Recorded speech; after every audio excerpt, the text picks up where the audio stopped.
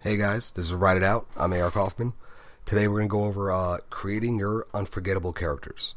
And what we're going to do is use the 5 points of consideration. Now, what I mean by 5 points of consideration is the 5 areas you need to pay the most attention to because they could make or break your character.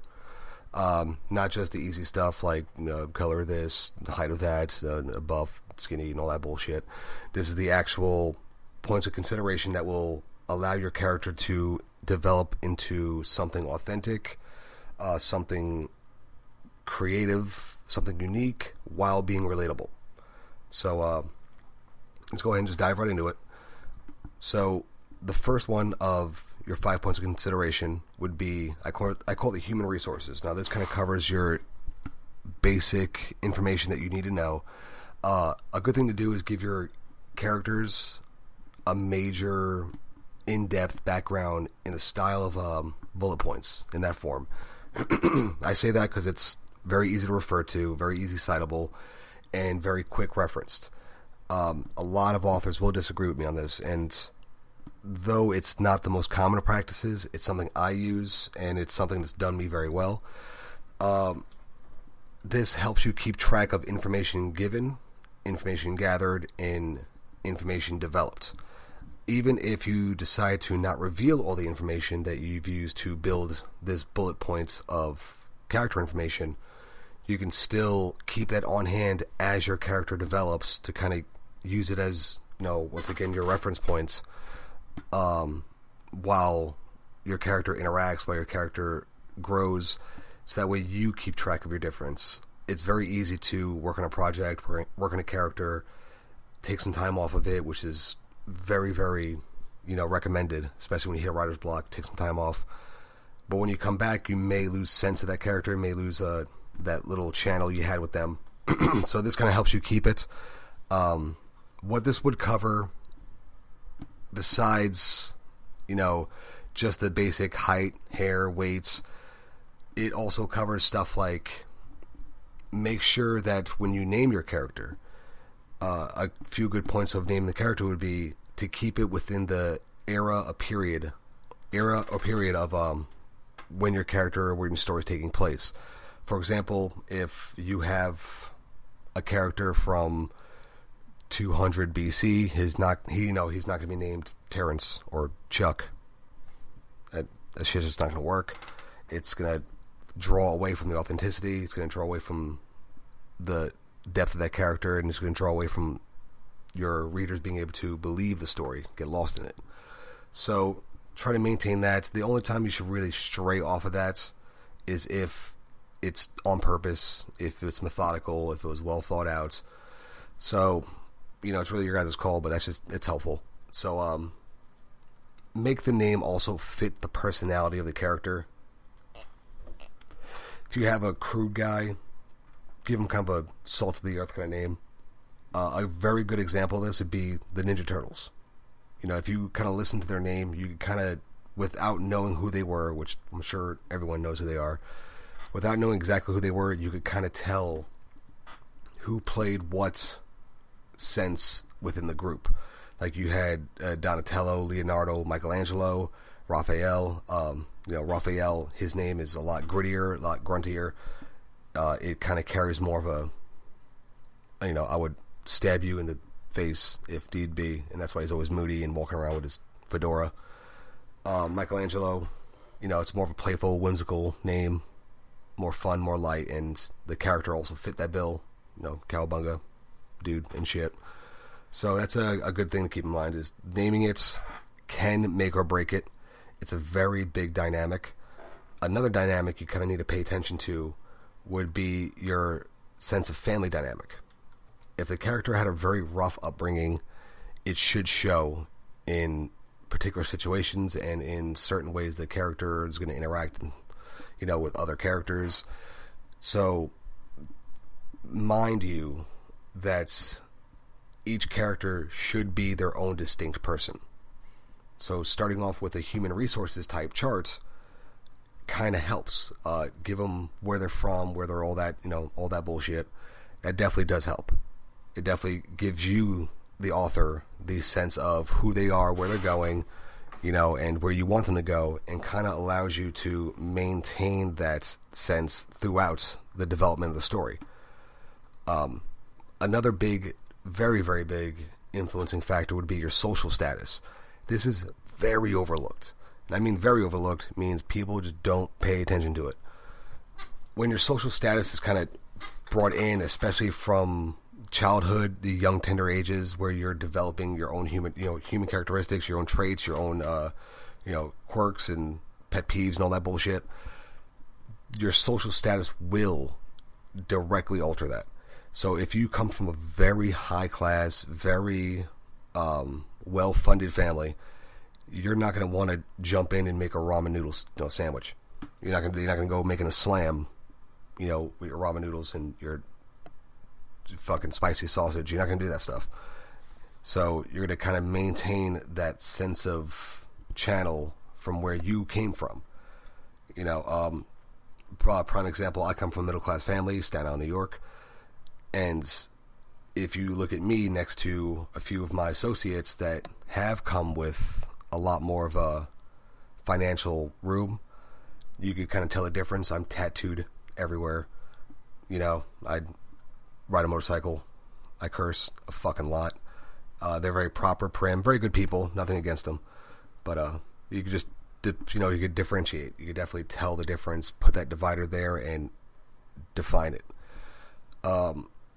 A good thing to do is also detail the character's occupation and their skill level within that occupation. Most storylines are driven by a sense of skill, a sense of purpose, and if you follow any movie, any book, 9 times out of 10, that character has that skill, that purpose somewhere within them to accomplish that mission, reach that goal, defeat that whoever, break or beat or burn or kill or fuck or do all that stuff.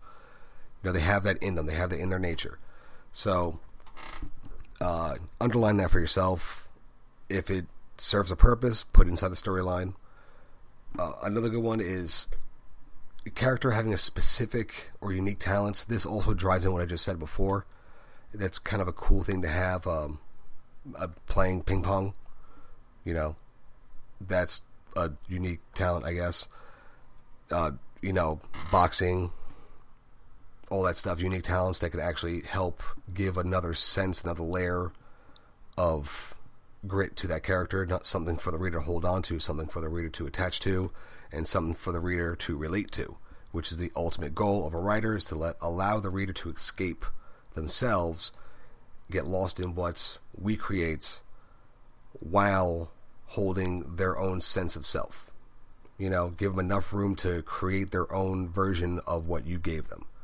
And kind of defining your character puts the parameters in play to where no one kind of gets lost and there's no strays. Excuse me. When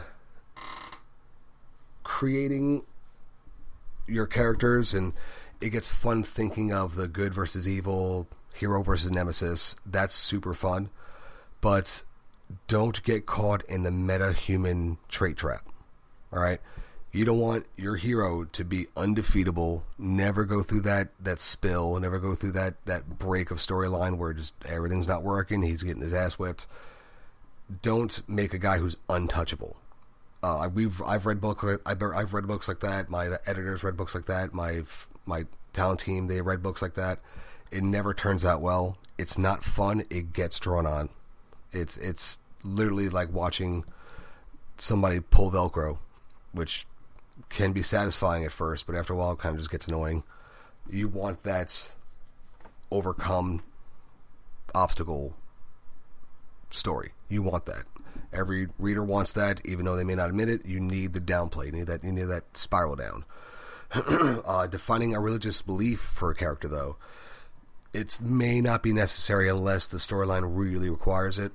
However, to counteract that, but first, let me clarify this. I don't mean to make a non-religious character. That is not what I mean by any sense. What I do mean is you don't want to jump in that line of making a religiously driven book if your storyline does not call for it.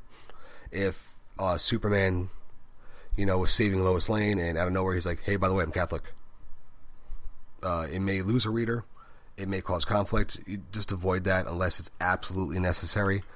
But on the other side of that, you do want to set a sense or a form of awareness regarding the character's perception of morality. And that means what boundaries he will set, he will cross. If he has to, if the reader should know if there was a bullet in front of him and he had to put it through somebody he loved, would he do it? Would he not do it? You want the reader to kind of feel like they know the guy already to make that predetermination of whether or not he would do it. So that way, if the character does do it, well, now reader's shocked, reader's surprised, reader's hooked. So it's good things to keep in mind. Explain the differences in personality limitations for characters of a same likeness. And what I mean by that would be like, if you have soldiers that hold the same sense of morality, hold the same boundaries of morality and rules and regulations and won't violate it, and there's a group of them, soldiers, cops, criminals, stuff of that nature, there's people of similar interests, remind your readers that they are not the same person, even though that they may, share the same values, virtues, morality. There's always wiggle room, something different, which could help branch out into a sub-story, a little side work, just to kind of keep the reader interested. So that's just a little tidbit into that. Don't make carbon copy characters. That shit is just boring, and it's just lazy. It's stupid. After you get your basic, I call it the HR work. Once you get your human resources stuff down, and that's the age. Make sure you have your age identified, your height, weight, hair, eyes. That's all your physical traits. All right, that's what we're gonna jump into next. But just make sure the character knows that your character. Make sure your readers know your character has a backstory, and it is important. If it was important enough for you to write the book, it's important enough for you to define and identify each character as separate people. At the end of the day, they are making your book. They'll make your sales. So, number 2, the second point of consideration would be your sight for sore eyes, the way he or she looks to the reader. This is descriptive wordplay. Don't get over descriptive. Don't be too under descriptive. Play with it just enough to where the reader can visualize this person and then add to it if they would like to. Don't take away too much from them. Don't give them too much. You know what I mean? So, you want to get your basics, your hair, eyes, build, stuff like that, scars, tattoos, etc. Always put very, physical sightlies, sight for sore eyes things, your scars, tattoos. If they play a role, make sure they're identified, and make sure you do it faster than seeming like you just threw that shit in at the last second. So make sure you have a structure to when you identify their traits and the visuals. Keep in mind that there are visual things that could hinder a physical attribute of your character. For example, if your character is 5'2", weighs $120, he's not going to be fighting Andre the Giant and winning. He's not going to be lifting boulders at all unless he is a superhero, and then that's awesome. I can live with that. But, try to keep it within the bounds of reality. Going too far out, I'm not talking about sci-fi now. That's sci-fi. You guys, fuck reality. You guys go to wherever bound you want to. Get creative. Go crazy. Have fun. There's other videos we'll be doing about that, and other podcasts we'll be doing about that. But for those just basic fiction, good storylines, good content, try to keep it believable.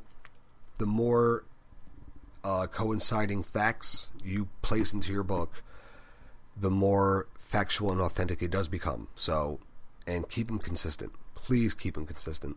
Don't start veering off and, guy has brown hair. 3 chapters later, he has blonde hair. 2 chapters later, he's blind with an eagle. Don't do that. So, your physical has to be on point. If you ever have issues describing a character, now if you can't figure out the right words to use, a good exercise that I used was I will pull up a picture of either myself or some celebrity or just whoever, doesn't really matter, and instead of writing it down, record yourself verbally